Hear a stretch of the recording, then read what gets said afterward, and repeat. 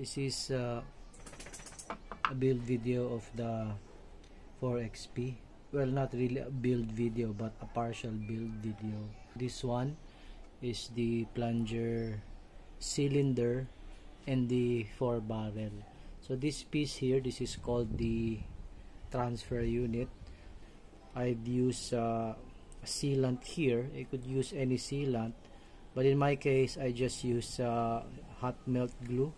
The same with the 4 barrel. So this is a 13 by 15 millimeter barrel, and if you notice, these are all sealed with just hot glue.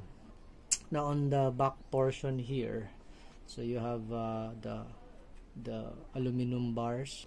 There's another bar on top of this, okay, and this serves as a slide or a guide rail for the pusher. This slot is supposed to be, it's supposed to where the aluminum should go, but I made a mistake. Now I had to manually transfer the aluminum here on the upper portion, and that compromised the seal because of the passage inside here. So I had to seal, but in the updated version of the STL files, all of those things are already fixed, so you don't need to do any adjustment anymore. Your typical plunger, I already attached a spring there, so you just insert it there. So you have 4 of that, just like that, and that. So after that, we could now attach the, they call it a stopper because it basically stops the spring. You just have to insert it like this, and you just screw. There should be a screw hole here, 1, 2, 3 and 4. So I'll go ahead and screw that in. Put this on the side first. Let's talk about the trigger. This is so this is your trigger. So it has a selector here, so that's for the shotgun mode, and this is for the semi-automatic mode. Now you notice there's a screw here at the back, so this is just there to guide the spring, but in the updated STL files already included a guide so that the spring won't come off. So the spring just goes like this. Attached to the trigger is the trigger rod, just like this one. So this is made from 1.5 millimeter stainless rod, and you have to bend it in this way, and also at the other end you have to bend it in that way. And then this one goes like that, and then you simply attach the or clamp it with the, well, I call it a trigger clamp, and then you simply attach it, insert it right here at the back. There's like a big hole at the center. Insert it there and just slide it like so, just like that.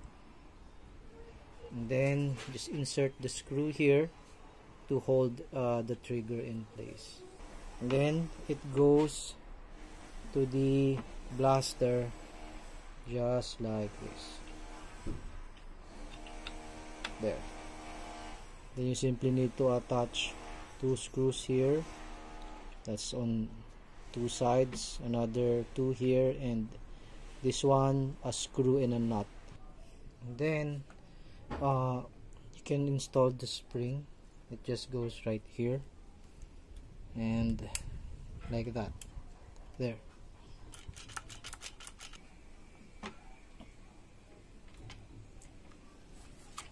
Now there's a stopper here so that when you pull it, it will not get removed.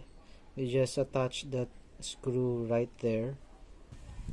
Now in the latest STL files, I've transferred the stopper at the back portion, and this one, it is all changed to a plastic version that is integrated in the grip mount. So you really don't need to make a foam like this anymore. We can already attach the shotgun rod. So this one goes right here, goes all through out the blaster. It will come out right here in the where the trigger is. It's just a regular nut, but it has this plastic thing inside it so that it will not get removed, you know, by vibration. What I do is I simply use some kind of a pliers over the nut. I place it like this and try to thread that to the nut. So this is the I called it the catch unit, and you have 4 catch.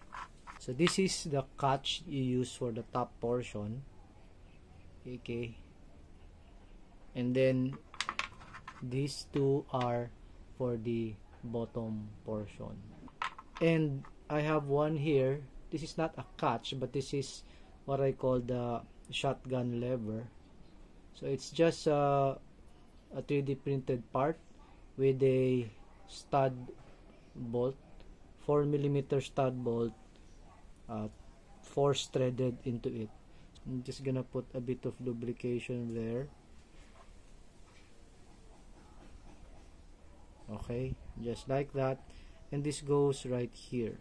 Okay, so this pin is just a 3mm screw. I cut off the head and I made a slot at one end, so it goes through one of these holes here, the bigger hole. It goes through there, so it goes through here and there, and then from that point you could now simply screw it in with a small flat screwdriver.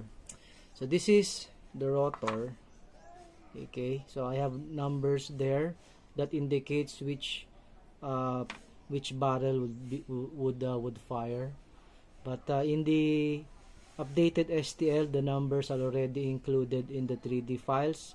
This one I simply use a marker. So this one goes right like that, goes like that, and then I simply screw that in right here.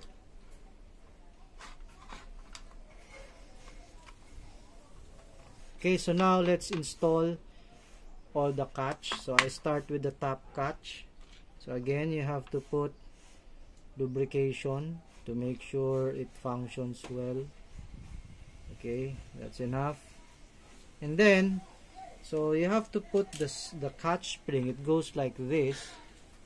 Okay, it goes inside. So the best way for you to really install it is put the catch spring first inside there, just like that, and simply place this down, pushing the spring until the hole here is perfectly in place, and simply attach or insert your screw. Alright, so you just have to do that on the other side. Okay, so now this is the best time to show you how the, what do you call this, the shotgun trigger works. So that's how the semi-automatic catch work. And for the shotgun mode, if you push this or pull this lever, it will also activate or release the catch. So how does it do that? At the center portion. So if you remember the 4mm screw attached to the orange shotgun lever, so whenever you pull that screw somehow pushes a lever also attached to the catch, just like that. So let's try to attach this. This is for the bottom portion catch. Again, gonna put some lubrication there, and then this one is installed right here. Those cam is in a certain shape that you could not really reverse the rotor. So it's like the rotor will only have one rotation. See, so that cannot go back, and then this one goes like that, and then cannot go back. Attach the side rails.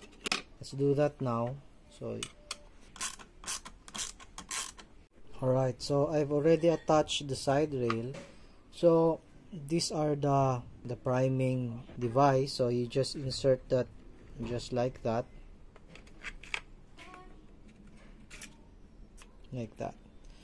screw it a little.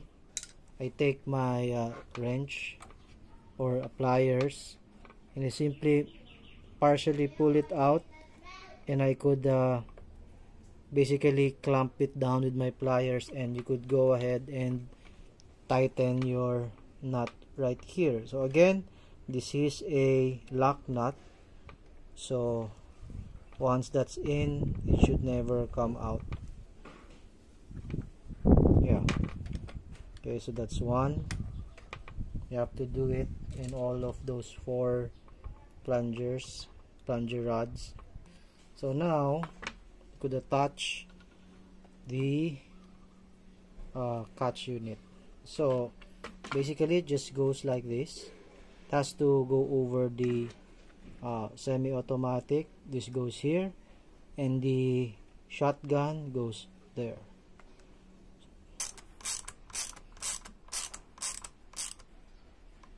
I'll just attach the barrel clamp. Shotgun, so I'll do that now.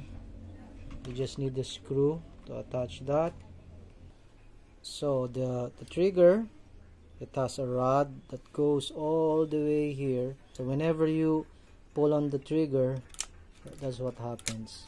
It rotates the rotor and thus releases the catch one by one, starting with 1, 4, 2, 3, 1. So the sequence is unusual, but that's how it is. Engage the shotgun switch like that. When you pull it, it actually pulls this rod with it. So try to notice that.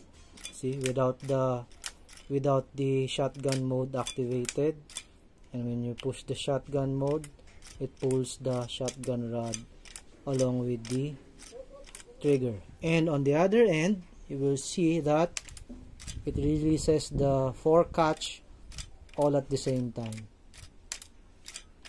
In this particular prototype, this is how I prime it. It has quite a difficult prime, because imagine you're pulling 2 springs at the same time. That's how the catch catches the plunger rods. Right now here, I put a foam just to retain the priming, so that it will not go in this position whenever the rods are primed. Now in the updated STL files, I already included a primer retainer mechanism incorporated at the bottom cover. So when you attach the bottom cover, it has some sort of a plastic spring here that pushes against this ever so gently, so that this will not go on this position whenever your plungers are primed. So you just, this one is attached here like that, and that's it.